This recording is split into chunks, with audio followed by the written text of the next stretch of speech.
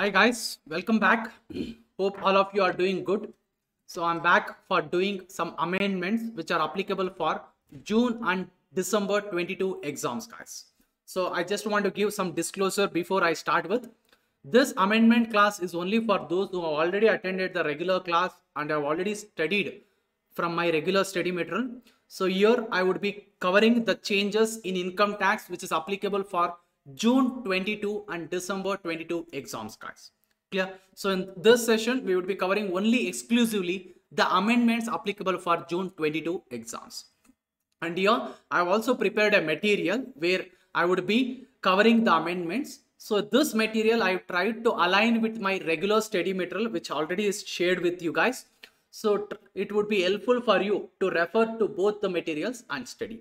And whatever amendments or new provisions are there, in this amendment material, I have highlighted in red color so that it would be easy for you to recognize it.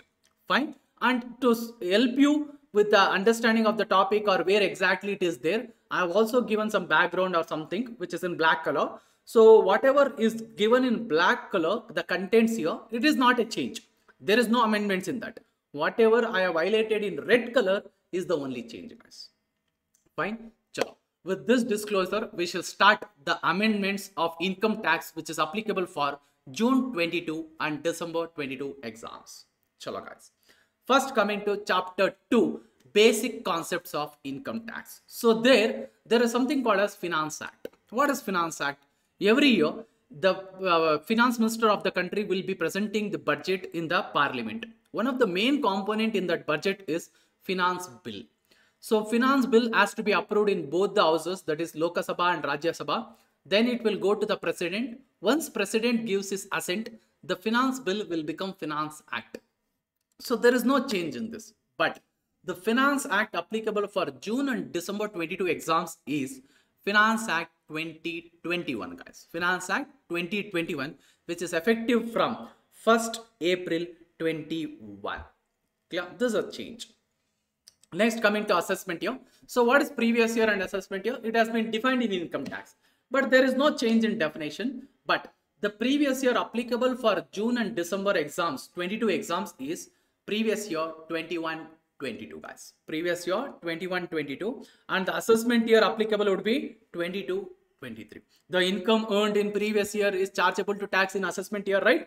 And whatever we have done or whatever we have covered in our regular class is for previous year 2021, and all the problems are also done accordingly. But in your June 22 exams, the problems or any questions on problems would be for previous year 21-22, guys, including like residential status calculation, everything would be for previous year 21-22. Clear? Yes.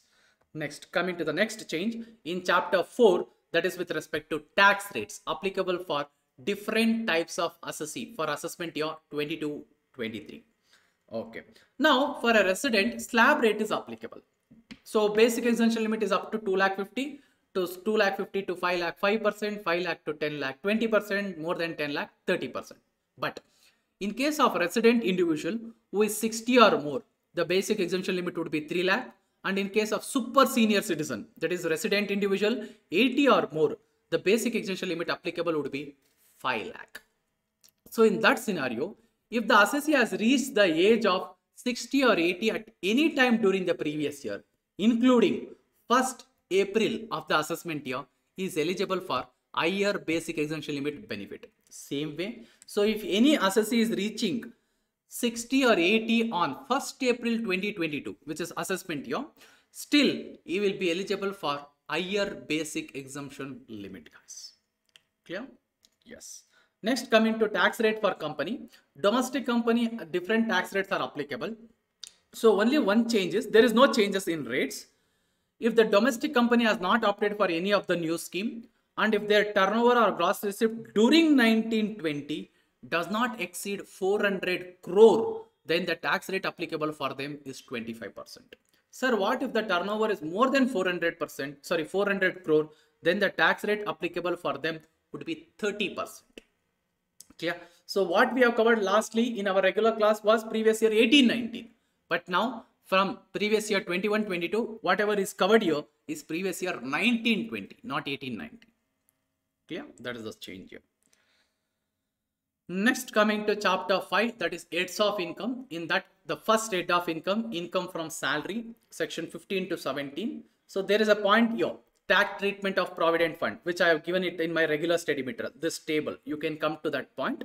So nothing changed here with respect to this.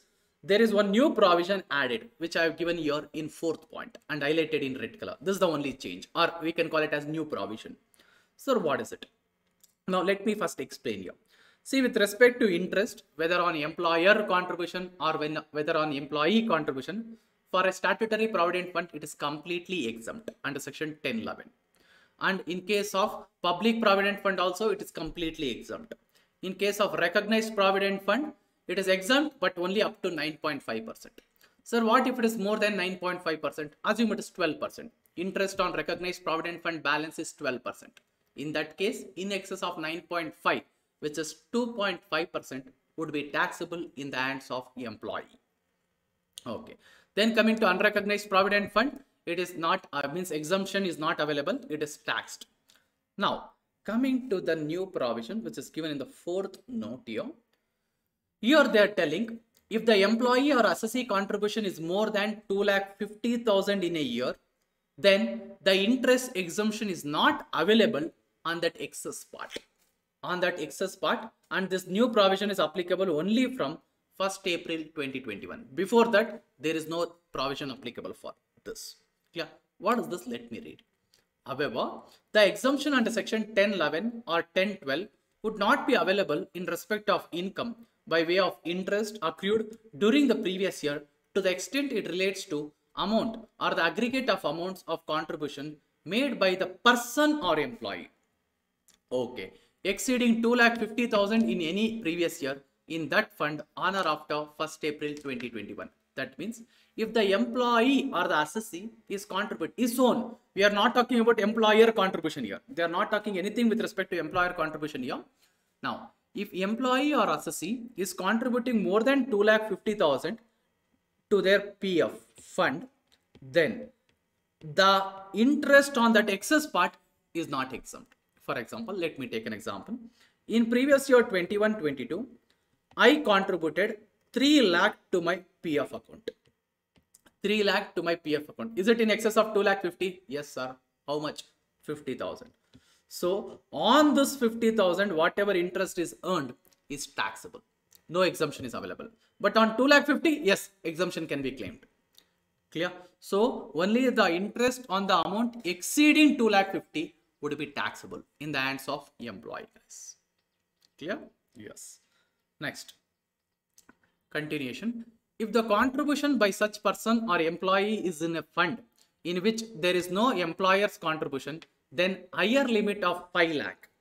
Higher limit of 5 lakh would be applicable for such contribution, and interest accrued in any previous year in that fund on or after 2021, 1st April 2021 would be exempt up to that limit. Sir, what is it? See, if there is no employer, normally both employer and employee will contribute to the PF.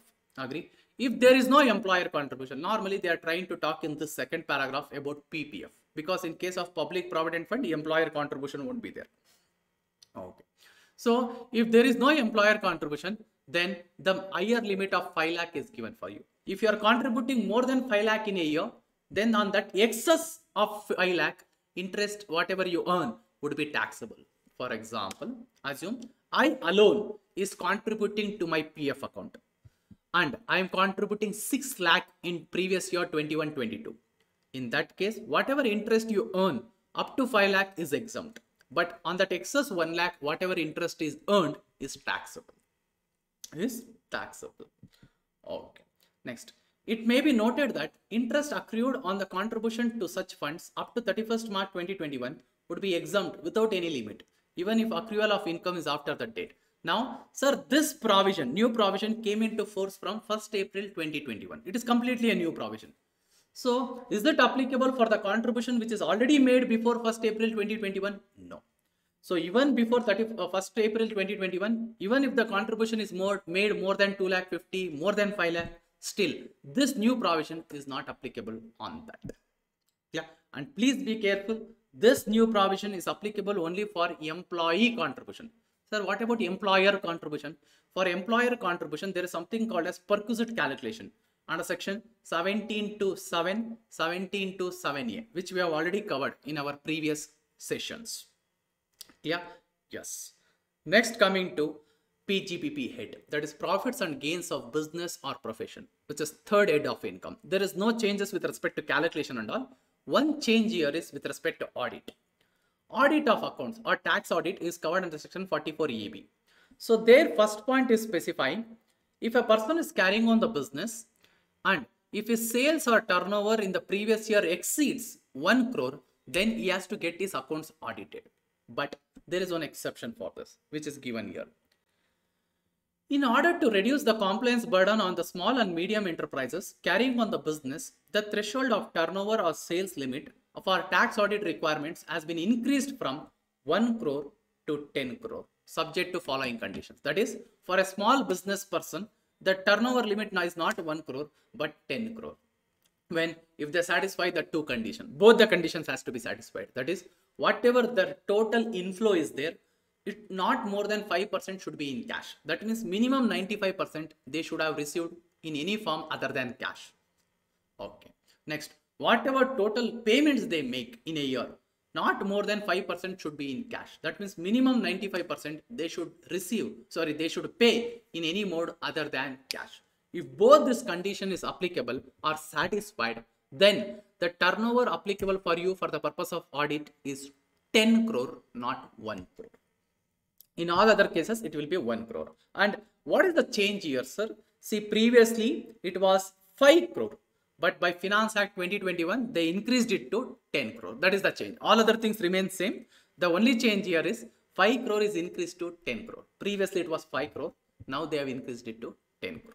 Clear? And why I have given like this is, guys, so it will be helpful for you. You can make these changes. Some small changes means you can make it in your regular study material only. So in your regular study material, go to this particular head of income, go to this particular section, there 5 crore will be there, scratch it and make it 10 crore. Simple, done. Okay, that is why I have made a separate material on amendments which will be aligning with my regular study material, so that it will be easy, because you guys would have already studied from the regular study material. So now it will be easy for you to refer to this and study. Fine. Sure. Next, coming to the fourth head of income, that is capital gains. Here one important change is there, or new provision has been brought. So in capital gains, the capital asset, okay, when capital gains will come? When there is a transfer of capital asset in the previous year. So capital asset is defined in section 2 subsection 14 or 2 clause 14. Okay. So the only change here is they have added one new asset which is given in C point. All other things remain same, guys. Now capital asset means I'm straight away going to C point. All other things remain same. Any unit linked insurance policy, or in short we call it as ULIP, issued on or after 1st February 2021. Okay, only if it is issued on or after 1st February 2021, it will be a capital asset, to which exemption under section 1010D does not apply on account of premium payable exceeding 2,50,000 for any of the previous year during the term of such policy, or the aggregate amount of premium exceeding 2,50,000 in any of the previous year during the term of such ULIP in a case where premium is payable by a person for more than one ULIP issued on or after 1st February 2021. Sir, what is ULIP?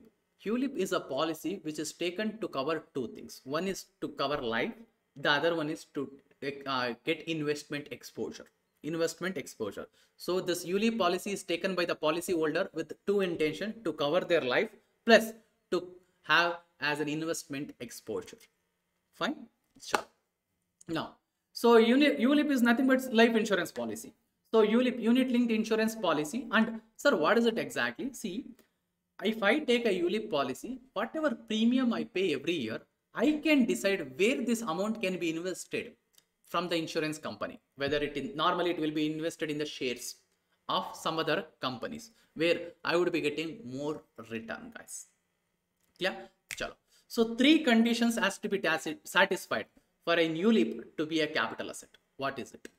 ULIP has to be issued. That means I should have purchased it on or after 1st February 2021.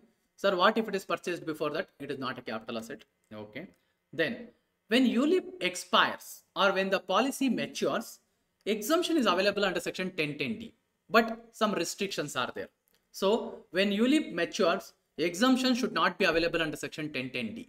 Then only it is a capital asset. Sir, what if it is exempt under section 1010D? Then it is not a capital asset.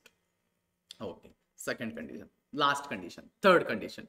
The yearly premium you have paid for this ULIP at least in 1 year is more than 2,50,000. In any year, you have paid a premium more than 2,50,000. Sir, what if I am having multiple ULIPs? I have taken 2 or more ULIP policies. In that case, all the policies put together, you should not have paid 2,50,000 at least in a year. At least in a year. Let me elaborate this point because this is having connection with other topics also. Let me elaborate this, guys. Please pay attention. Now, this is also having relationship with deductions. Please pay attention. Now assume I have taken a ULIP, guys. I have taken a ULIP. Okay. For 50 lakhs. Okay. Every year for 10 years. 10 years. Every year I am paying a premium of 4 lakh. And yearly premium I will write. Yearly premium. Now you know about the life insurance policy. Life insurance policy will mature on the expiry of the insured. That is the death of the insured or the expiry of the term, whichever is earlier. So the term of this policy is 10 years. I have taken the policy for 10 years. Assume at the end of 10 years, I am still alive. So I am receiving the policy amount. Every year, I have paid a premium of 4 lakh.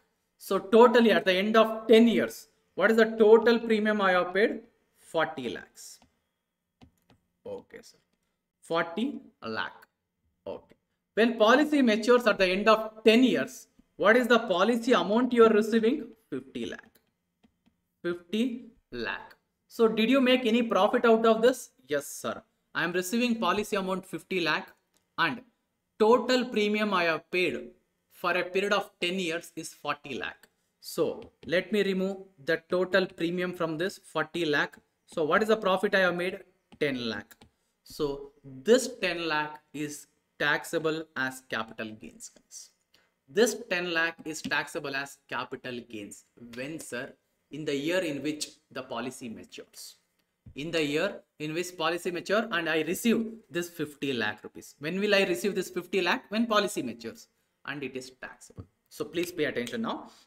Now, first of all, should I decide whether this ULIP is a capital asset or not? So first check when it was taken. Assuming it was taken on or after 1st February 2021. Okay. Then what is the yearly premium you are paying? 4 lakh. More than 2,50,000? Yes, sir. Next. Coming to exemption under section 1010D. Please pay attention. I am trying to connect it to all other place. So 1010D talks about exemption of insurance policy. Now, here there are 2 criteria. If the policy matures on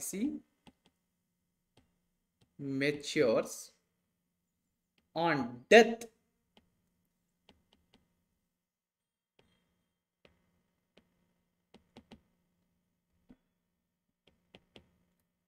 there are 2 possibilities, guys. If the policy matures on the death of the insured, then always it is completely exempt. Completely exempt. Irrespective of how much you have paid premium. Sir, premium I paid more than 2,50,000, more than 5 lakh, doesn't matter. It is completely exempt. And when the policy matures, if it is exempt under section 1010D, no capital gains because it is not at all a capital asset. If a ULIP is exempt under section 1010D, then that ULIP is not at all a capital asset. When there is no capital asset, why do you calculate capital gain? There is no capital gain. Clear? Okay, sir. Next, if the policy matures at the expiry of the term, that is 10 years, the insured is still alive. In that case, we need to check what is the yearly premium paid. What is the yearly premium paid? Already in 1010D, there is one condition. That is, sir, if the premium is paid more than 10% or 20% of the policy amount, then even in 1 year, if the policy premium paid is more than 10% or 20% of the policy amount, then exemption under section 1010D is not available. Sir, when 10%, when 20%? We have already covered all this in our regular class. That is, if the policy is taken on or before 31st March 2012, then the maximum premium you can pay is 20% of the policy amount. And even if in 1 year, if you have paid a premium more than 20%, exemption under section 1010D is not available. Same way, sir, I have taken a policy on or after 1st April 2012. In that case, maximum premium you can pay every year is 10% of the policy amount. 10% of the policy amount. So in that case, even in 1 year, if you pay more than 10%, you cannot claim exemption. Clear? And even whatever yearly premium you pay, deduction is available under section 80C. So there, whatever premium yearly you will pay, you can claim deduction under section 80C. There also they tell maximum deduction is available for 10 or 20% of the policy amount. Sir, what if I have paid more than 10 or 20% of the policy amount? Then you can claim deduction still, but maximum 10 or 20%. Maximum 10 or 20%. All this we have seen already. So for this, one more additional condition is you should not pay more than 10 and 20% of the policy amount. This is percentage limit, and they have added for this ULIP only. For this ULIP only, if you pay more than 2,50,000 per year, then also exemption is not available. That is, you should not pay more than 10% of the policy amount. If the policy is taken on or after 1st February 2021, plus the amount also should not be more than 2,50,000. Sir, what? The percentage is within 10%, but I have paid a yearly premium of more than 2,50,000 on my ULIP. Then exemption under section 1010D is not available if the policy expire on the term of the policy. Clear? In that case, exemption under section 1010D is not available. So if exemption, assume not available,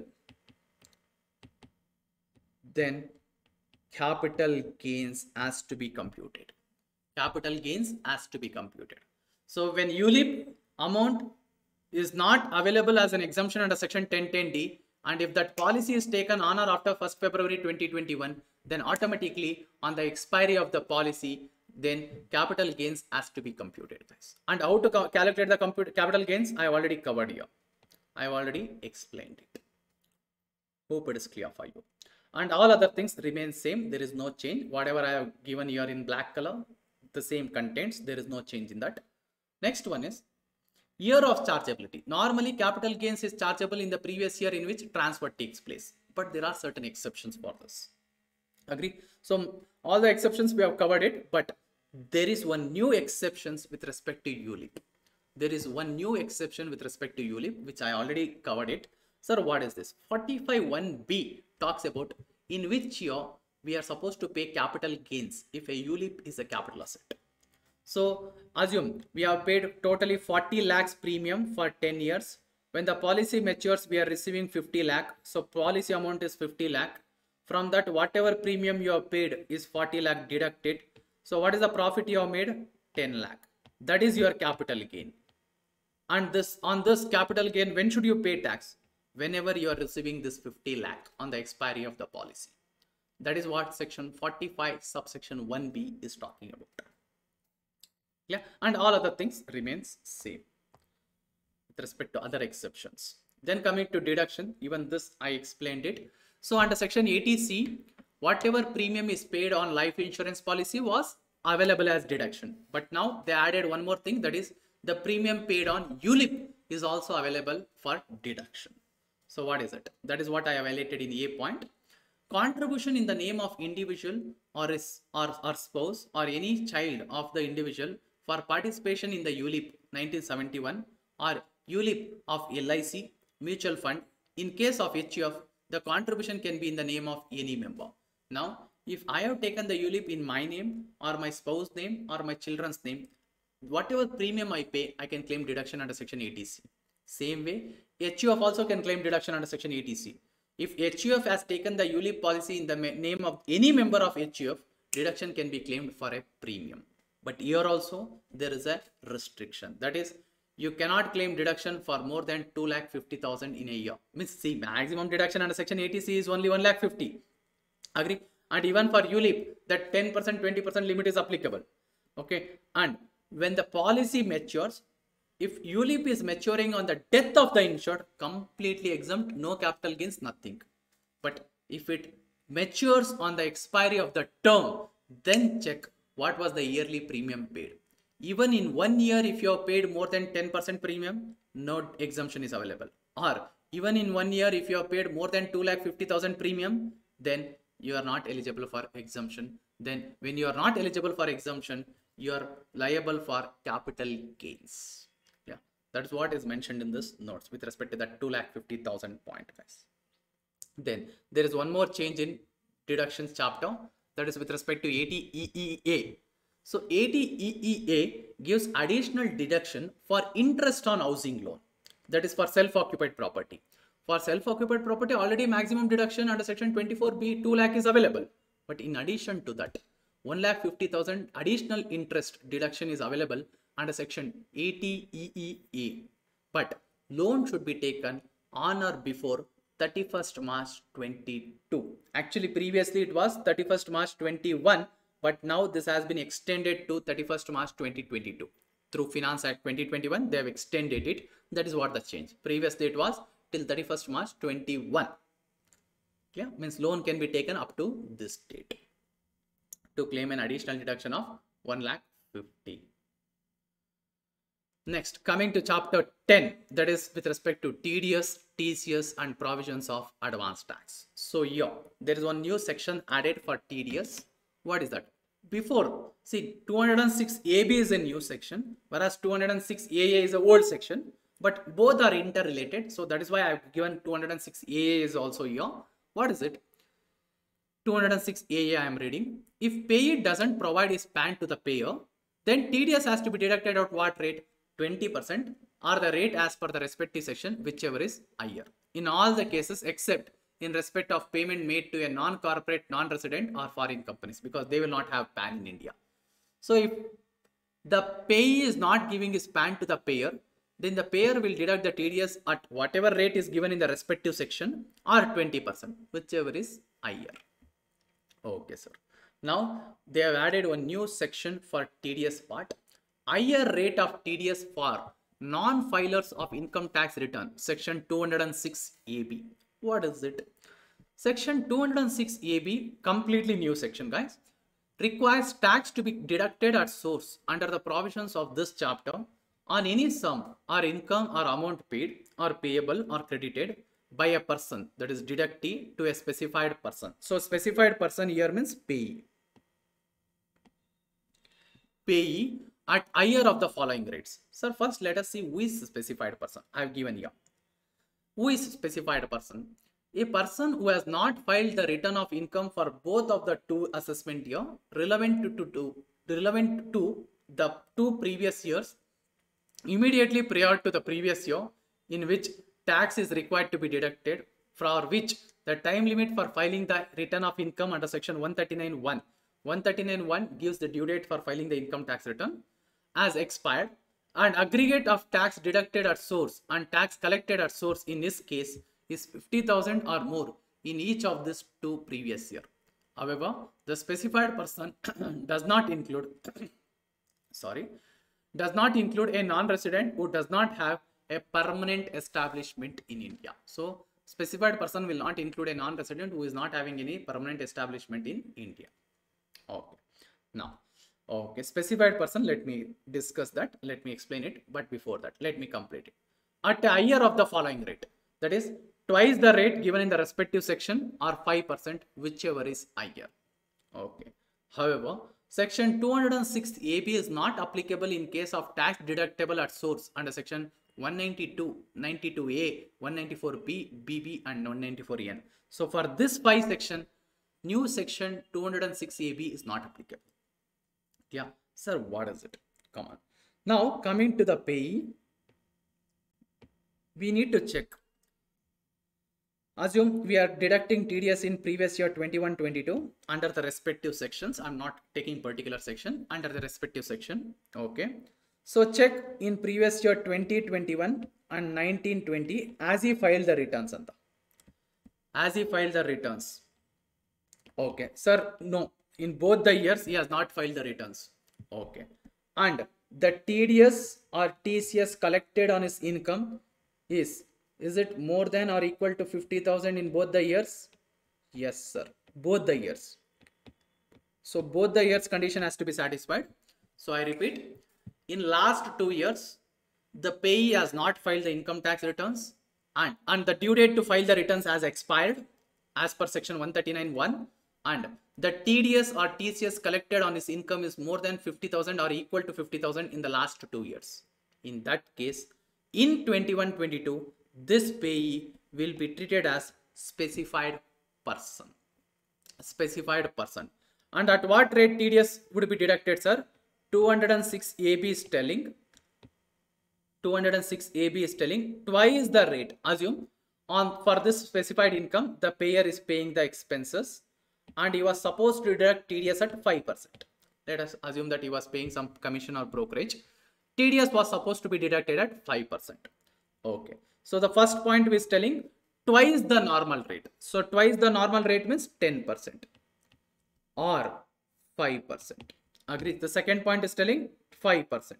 That means 5% is fixed here for all the sections, or 5%, whichever is higher, 10%.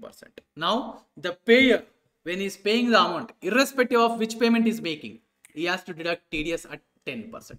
Actually, he was supposed to deduct TDS at 5%, assuming commission or brokerage some amount was paid. So TDS was supposed to be deducted at 5% on that payment as per the respective section. But payee is a specified person, in which case 206 AB is applicable. 206 AB first point is telling twice the normal rate. So 5% is the normal rate, 10%, twice that is 10% or 5%, whichever is higher. How much? 10%.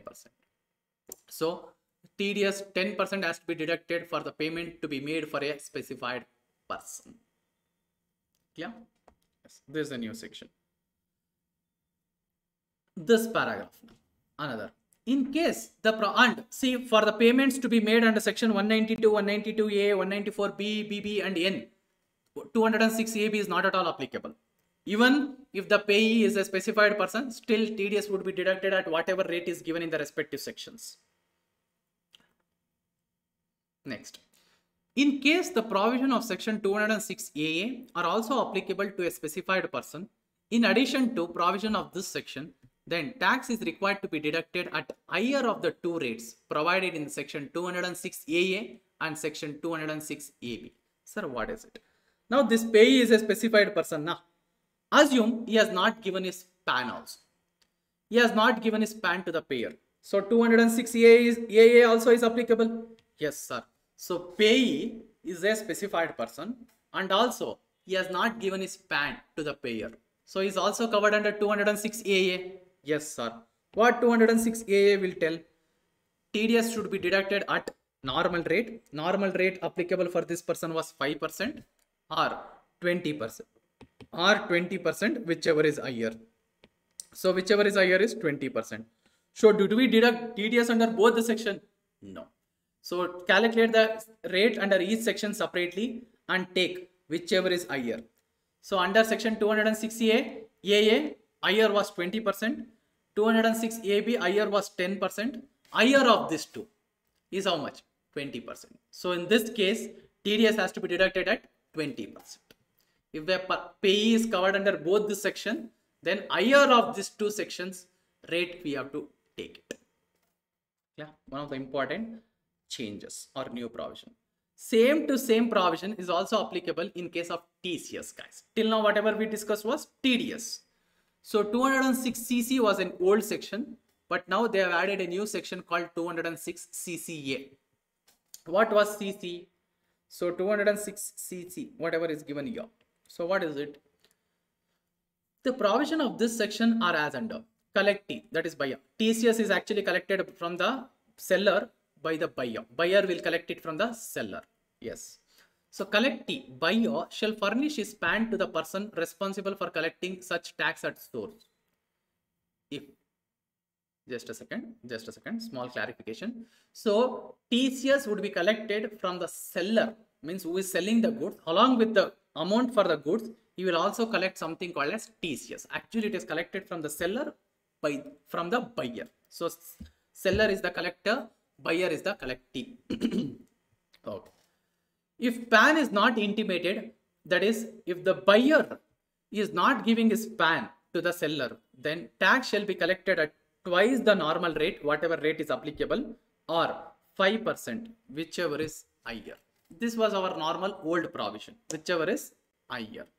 Okay. Now, new provision, 206 CCA.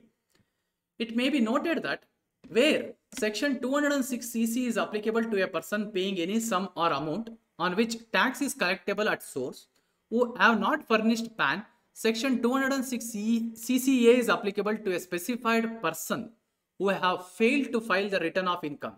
Same person covered under section 206 AB for TDS provision. Sir, what is it? Now, if the buyer is a specified person, sir, who is specified person? Whatever we covered it here, same thing.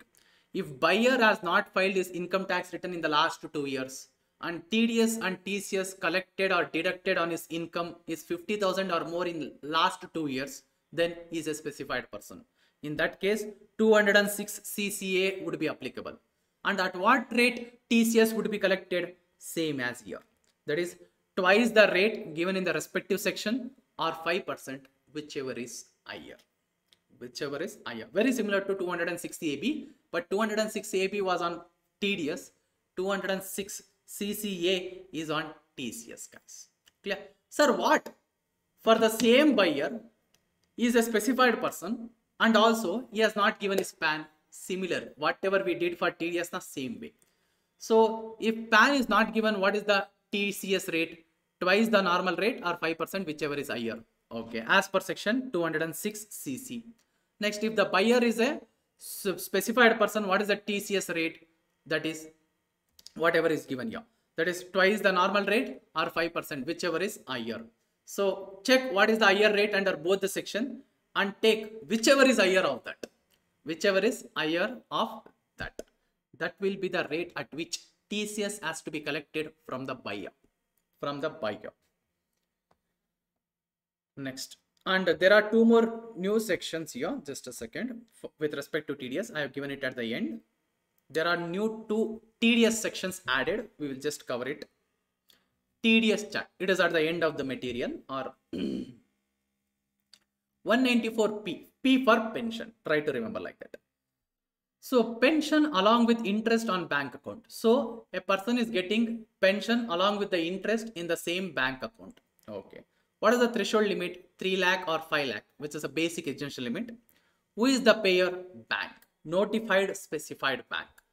Who is the type of payee? Specified senior citizen. Sir, who is he? I have given it here. Let us go through it.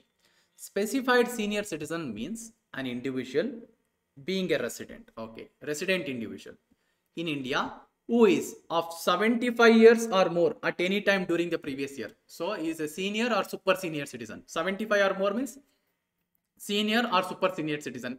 And for a resident individual who is senior or super senior citizen, what is the basic essential limit, guys? 3 lakh or 5 lakh. If he is 80 or more, 5 lakh. If he is less than 80, then 3 lakh. Agree na? Yes. Next. He is having a pension income and no other income except interest income received or receivable from any account maintained by such individual in the same specified bank in which he is receiving his pension income. So, he is earning two income from the same bank. That is interest income. He has kept some FD or any deposits on which he is earning interest income, and he is also getting pension income through the same bank. Okay, that is what is called notified specified bank. And he has furnished a declaration to the specified bank. So he has to give a declaration telling that I don't have any other income except this two income. So in that case, the bank will deduct a TDS at whatever rate is there in the force. That is what bank will do is they will consider what is the basic exemption limit applicable for this individual, see how much is taxable income, what is the tax liability of him. Accordingly, they will decide the rate. So under the act or under the section, rate is not fixed. When TDS has to be deducted? At the time of payment of such pension or interest. Clear? So 194P is a completely new section which is for a pension income of a resident senior citizen of 75 or more. Sir, what if he is less than 75? 194P is not applicable. Other sections might be applicable in that case. Next, 194Q. It is on purchase of goods more than 50 lakh in a previous year. That is, the value of the goods purchased is more than 50 lakh in a year. And the buyer is the payer who is responsible for paying any sum to any resident for purchase of goods. So the seller is any resident. Okay. Next, TDS has to be deducted at what percent? 0.1% of the sum exceeding 50 lakh. That means, let me give an example. Assume I am the buyer who has purchased the goods worth 60 lakh in previous year 21-22. Okay. And the seller is resident. How much TDS I should deduct? 0.1% only on 10 lakh. That is the amount exceeding 50 lakh, not on entire 60 lakh. Only on the amount exceeding 50 lakh. How much is that? 10 lakh in my example.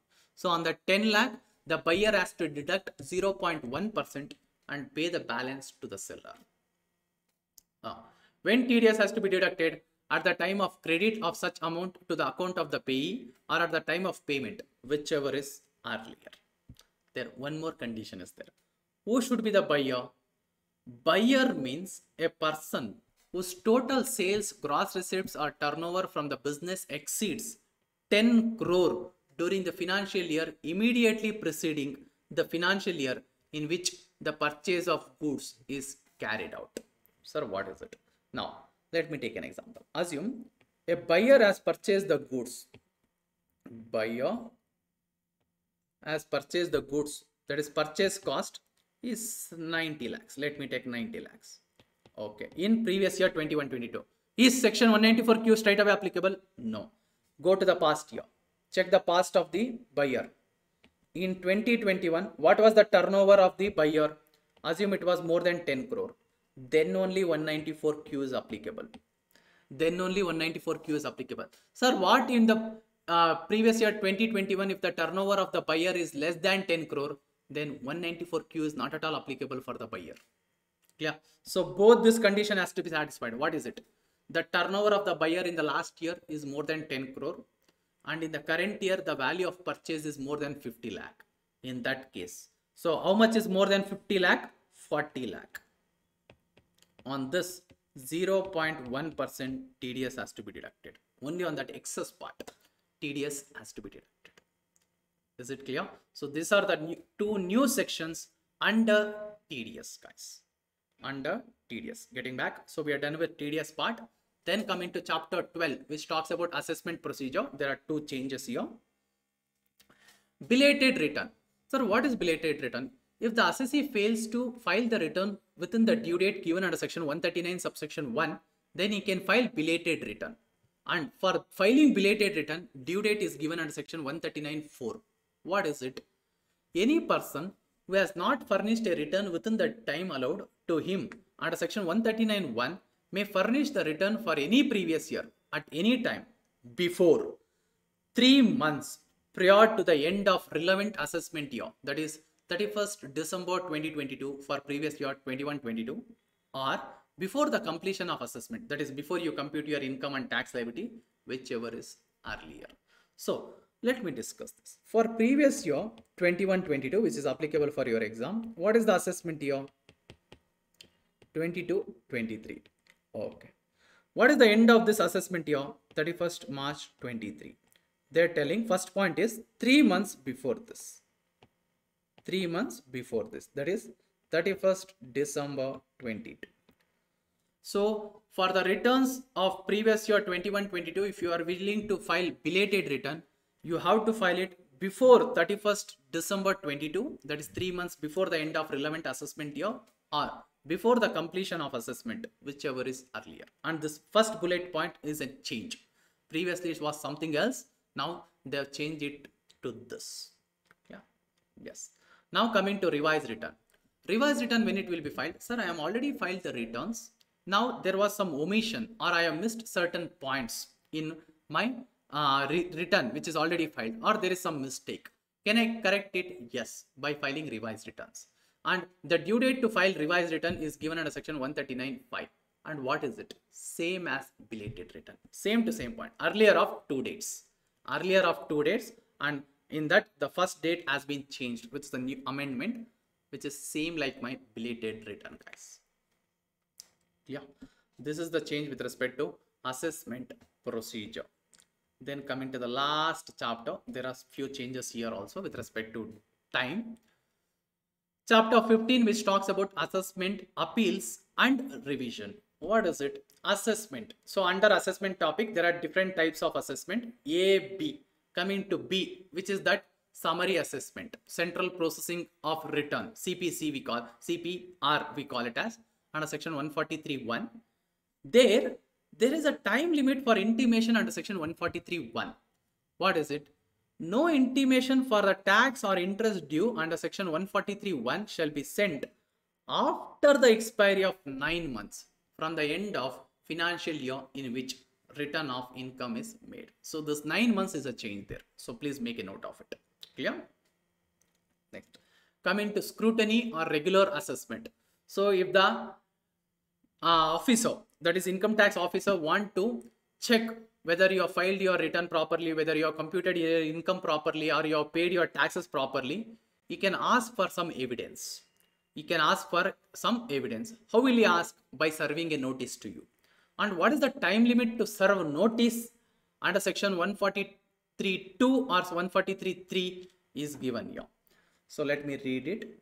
Where a return has been made under section 139, that is you already filed the return, or in response to notice under section 142.1, that is in response to a notice you have filed the return, the assessing officer shall, if he consider necessary or expedient, to ensure that assessee has not understated the income, or has not computed excessive loss, or has not underpaid the tax in any manner. That is, if the income tax officer or assessing officer want to ensure that you have computed your income properly, you have paid your taxes properly, in that case, he can serve on the assessee a notice requiring him on the date to be specified therein, either to attend his office or to produce or cause to be produced there any evidence on which assessee may rely in support of return. That is, he can send assessing officer can send a notice for you to go and visit him or to submit the evidences. And what is the time limit to issue that notice? Provided that no notice under subsection 2 shall be served on the assessee after the expiry of 3 months. After the expiry of 3 months from the end of financial year in which return is furnished. Sir, what is? Let me assume. So you have furnished the return for previous year 21-22. So filing of returns normally will happen in assessment year, obviously. So you have filed your return in assessment year 22-23. Okay, sir. Now the assessing officer want to give a notice for you. So in which year you have filed the returns? 22-23. What is the end of this year? 31st March 23. So if the assessing officer wants, he can give a notice within 3 months from here. Maximum, that is 30th June 23. Within this date, he has to give a notice for you. Sir, can he give a notice after 30th June? No. Option is at all closed. Next topic. Time limit for completion of assessments and reassessment, which is given in section 153. All the things remain same except the last point. So what is the time limit to complete the assessment? So 21 months, 18 months is there with respect to when it is related to. So C point you can observe, C and D is the change. The time limit to complete the assessment or reassessment was 12 months from the end of the assessment year in which the income was first assessable. So in our material, we have covered assessment year 2021 onwards. But this time is applicable only for assessment year 2021 and 21-22. After that, the time limit is not 12 months, it is 9 months to complete the assessment. So 9 months from the end of assessment year in which the income was first assessable, assessment year 22-23 onwards. That is the assessment year which is applicable for our exams. So now the time limit has been reduced to 9 months. Previously it was 21, then they reduced it to 18, then for 12, now they have reduced it to 9 months. And in all the cases, if the scenario or the reference is made to transfer pricing officer, whatever period is given in all the 4 points, it will be extended by another 12 months. That is plus 12 months. Extra will be provided. Clear, guys? So this is all about the amendments which are applicable for your June 22 exams. Clear? So do study regularly. Hope it was helpful for you guys. So do study regularly and clear it in this attempt, guys. All the very best. Bye. See you. Take care. Enjoy your studies.